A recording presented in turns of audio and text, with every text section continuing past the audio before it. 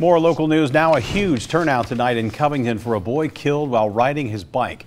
Eli Kindt was just 6 years old. Angela Ingram joins us now with how strong an outpouring of support was felt tonight by the family. Angela?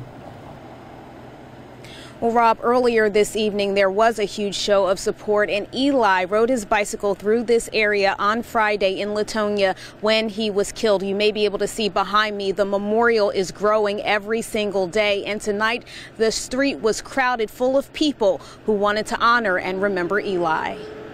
Casey Jones is overwhelmed with grief, sadness about losing her son with the big smile. And through her pain, she was still able to say thank you to all of the people who've been showing support for her and her family. The whole community, I mean, it was hearts he touched, the impact he had. Never thought it would be this many people.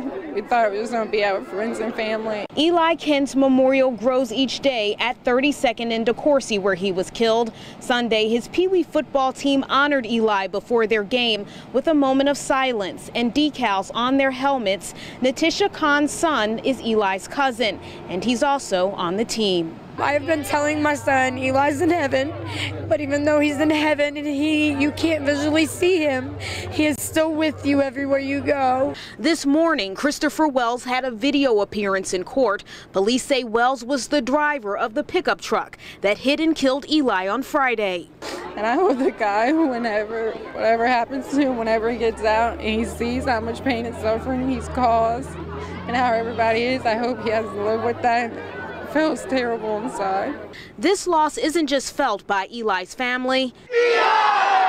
It's also felt by the others he touched during his short life. Are you gonna miss him? Yes. Why? Because he was very precious to me. I couldn't imagine, this, being a mother myself. So, I mean, it's just unbelievable. And Christopher Wells pleaded not guilty in court today to a charge of leaving the scene of a fatal